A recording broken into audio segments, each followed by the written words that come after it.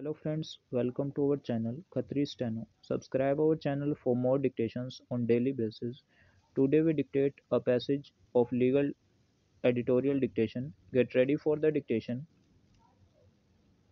In a significant legal development, the Supreme Court on January 19 has listed the prerequisites to be mentioned in grant of bail applications.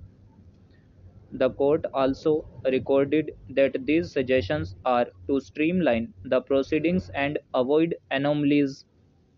Pertinently, apart from other suggestions, the court reiterated the direction issued in the judgment in Pradhani Jani vs. the State of Odisha 2023 SC 455 that all bail applications filed by the different accused in the same FIR should be listed before the same judge.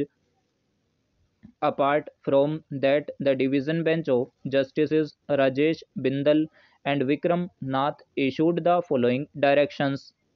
Firstly, there should be details and copies of orders passed in the earlier bail applications filed by the petitioner which has already been decided.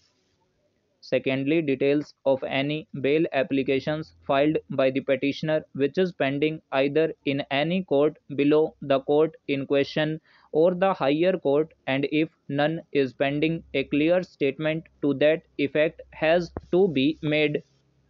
In case it is mentioned on the top of the bail application or any other place which is clearly visible that the application for bail is either first, second, or third, and so on, so that it is convenient for the court to appreciate the arguments in that light.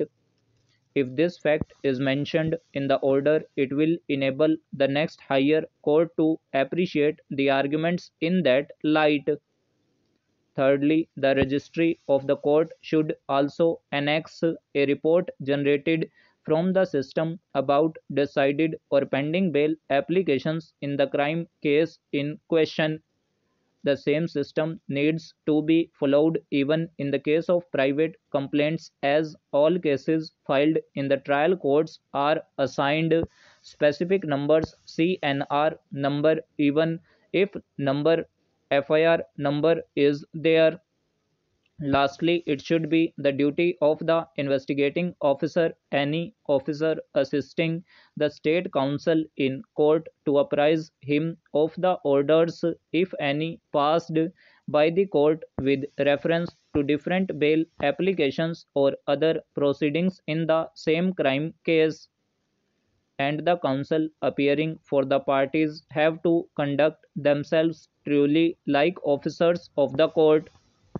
A division bench of the Supreme Court made these observations while hearing a bail application. To give a brief factual background, two persons were accused under the Narcotic Drugs and Psychotropic Substances Act. The Sessions Court rejected their bail applications. Imperatively, their bail applications were listed in the High Court before different judges. For convenience, let's say Judge A and Judge B as also illustrated in the judgment. While the co-accused bail application was allowed by Judge B, the appellant's bail application was rejected by Judge A.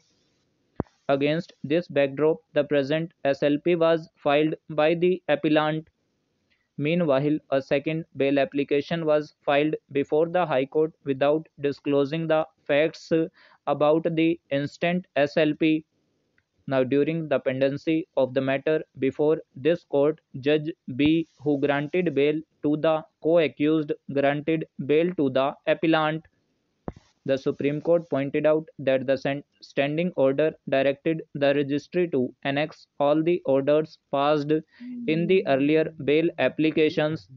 Despite the order passed by the High Court in the case of the applicant appellant rejecting his earlier bail application, did not form part of the second bail application before the High Court.